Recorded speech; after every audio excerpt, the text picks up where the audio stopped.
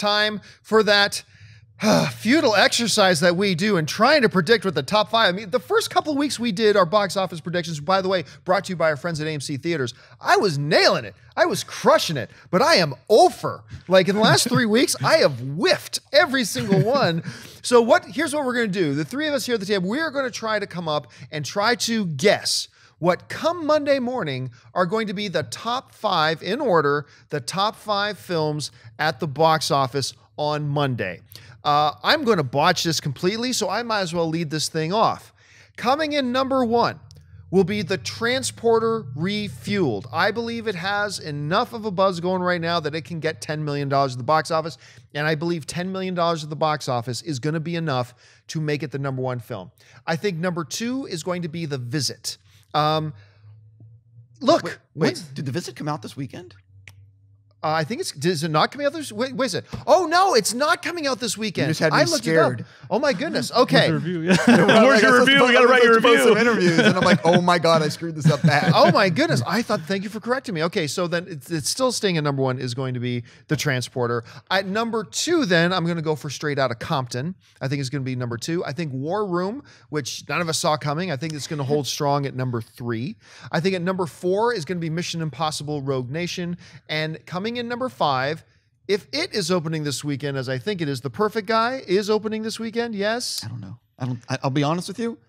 I don't think so.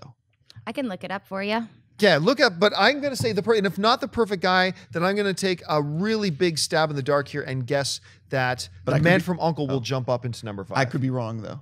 September 11th. Okay, so then I'm going to go Man from U.N.C.L.E. is going to jump up into the number 5 spot. Anyway, Steve, what about you? I'm going to tell you right now, I have absolutely no idea what's going to win this box office weekend. The only thing I'm going to be sure of is Transporter will not be number 1. I'm going to say that Compton finds a way to be. So what do we got? We got Compton. I'm going to say that's number 1. I have absolutely no idea. I'm terrible at this. Compton. What was number 2 last weekend?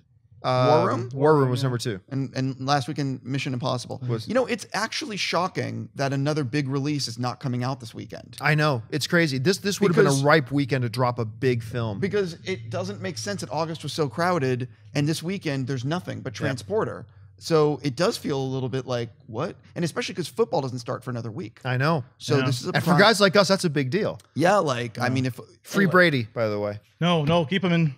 Right. Keep him in jail. Let's not go Buffalo. I'm going to say, though, that it's going to be like last weekend where Compton, War Room, Mission Impossible. I'm going to say it's the exact as last weekend. Compton, Transporter, War Room, Mission Impossible. I'm doing top 4. David, what about you? Yeah, I'm with Stevie. I think Compton. I think Compton, Transporter, War Room, Mission Impossible, and then Man from U.N.C.L.E. Okay, so now Compton I think made 11 million last weekend. I think this was close. War Room was close too. Yeah, almost 11 million as well. So you got to assume it's probably going to drop to about 7, maybe 7, 8. It's probably going to take at least a 30 or 40% drop. Yeah, probably. So we're saying you guys are thinking Transporter does not crack 8 or 9 million this weekend.